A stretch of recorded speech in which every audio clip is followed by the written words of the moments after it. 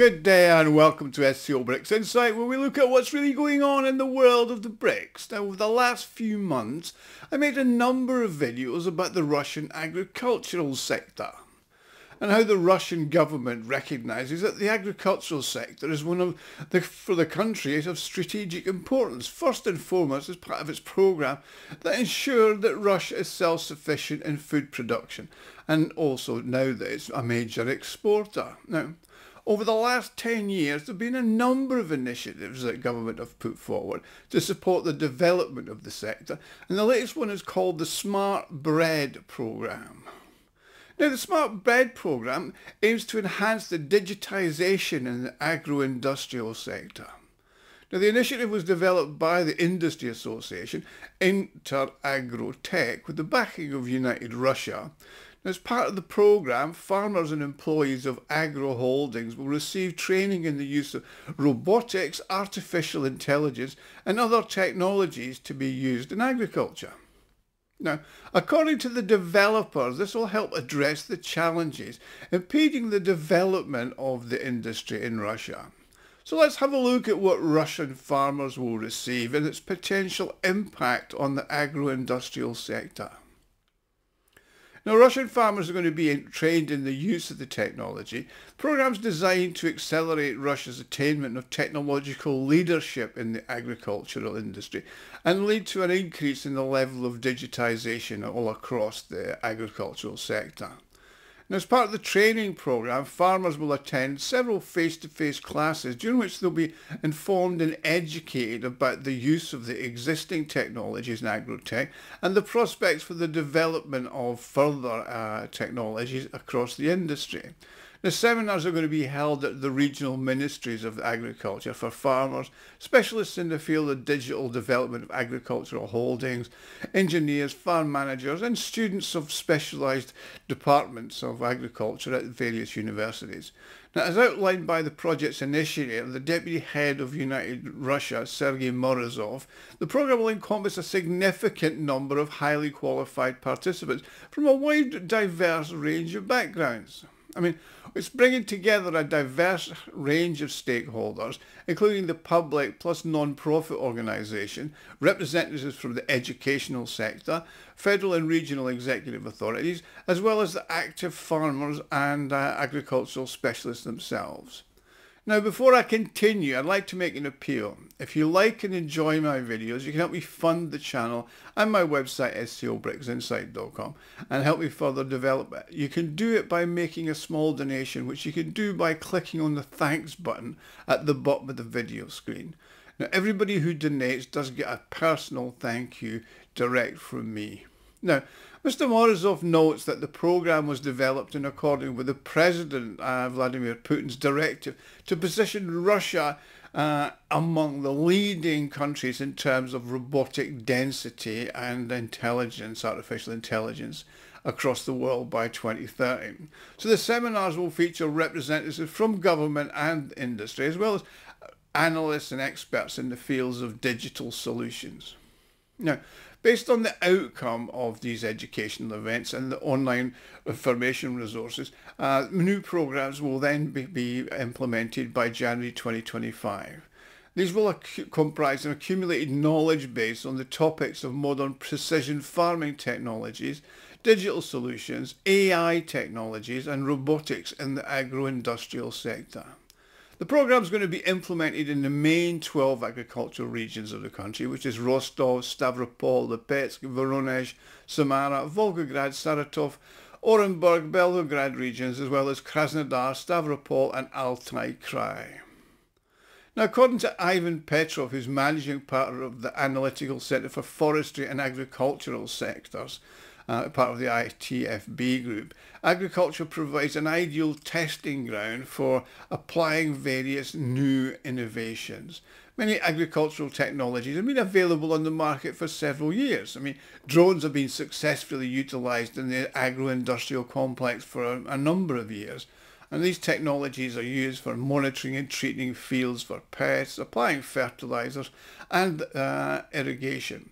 I mean, remote sensing technologies have demonstrated their effectiveness in agricultural planning and monitoring. I mean, the use of artificial intelligence enables the actual contour of a field, the crops growing in it, and all problem areas to be easily determined. Now, what are the problems in the domestic agro-industrial sector? And is this program designed to solve them? Well, prior to developing the educational program for farmers, InterAgroTech conducted a comprehensive analysis of the challenges facing the Russian agro-industrial complex. I mean, this enabled the identification of key factors that are impeding the effective development of the industry. Now, these include a lack of qualified personnel. Not too many are familiar with AI. Lack of agricultural industry professionals and the low load on equipment. I mean, often there's less than one employee per unit of equipment.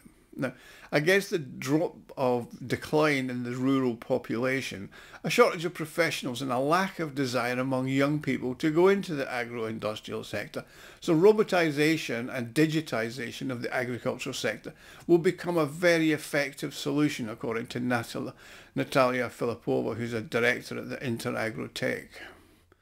Mr. Morozov also stated that the educational events are scheduled to be held in 12 agricultural regions by October 2024 and expands to 62 regions by 2026. He said, "We endeavour to demonstrate to farmers the tangible benefits of utilising cutting-edge robotics and artificial intelligence technology. I mean, this represents a fundamentally different level of management in rural areas, and Russia has a strong track record in this field.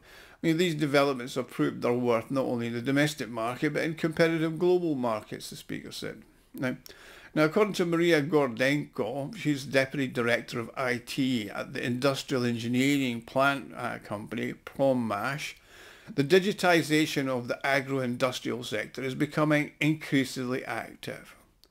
I mean, the results in 2023 showed that 20.6% of organisations in the agro-industrial and fisheries complex are already utilising artificial intelligence solutions, with a further 20% planning to implement them.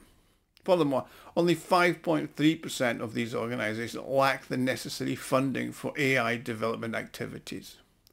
However, the current level of robotisation of the Russian agro-industrial complex is still relatively low, according to The Economist and Dmitry Semenov. He said, "The majority of agricultural producers, such technologies are currently an expensive pleasure, and innovations are not readily available to all." I mean, the current inflationary environment and the high cost of borrowing for farmers are acting as a deterrent for the uptake of robotics. So the government's looking to put in grants that will allow that to develop. Semenov also notes that robotisation will increase the productivity of farmers. I mean, the Russian agro-industrial complex has significant potential for growth. I mean, if you look at what's really going on with the likes of the Progress Agro group of companies, it's that Russia's now at a similar level to that of Brazil and India, and it's not particularly inferior to the West in its use of technologies. However, the need for more efficient use of natural resources is going to drive better development. I mean, the main challenges facing agriculture is an increase in the demand for food while reducing the amount of arable land used to produce it. So it's important to increase the efficiency of the land that's being used, and the best way to do that is by applying robotics and artificial intelligence solutions. I mean, according to Peter Sherbanko, who's a professor at the Russian Financial University, an increasing number of agricultural enterprises are implementing monitoring systems, automated processes, utilising sensors, drones and other innovative solutions just to try to improve their production efficiency. I mean, this is due to a combination of factors and the growing threat of a lack of population to work on farms. I mean, the Russian government does plan to invest over 30 billion rubles in the transformation of the agriculture and fisheries sectors with digitisation and robotisation, and that's about 350 million. So it's worth something. I mean, let's not forget that the global population is growing and it's going to have to be fed. According to UN estimates, the population is going to reach 9.8 billion by 2050. And that global food production is going to have to grow by at least 70% to meet the needs. And that means significant modernization and efficiency of the agricultural sector.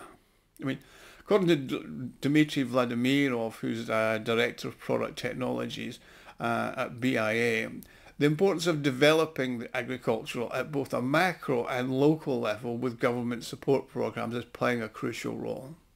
I mean, to further develop the agro-agricultural complex, it's necessary to increase the penetration of agricultural technology in the smaller and the medium-sized businesses and establish domestic production into the related sectors of that economy. I mean, they need to develop a regulatory framework for monitoring the results of these economic processes in the industry and provide more levels of state support.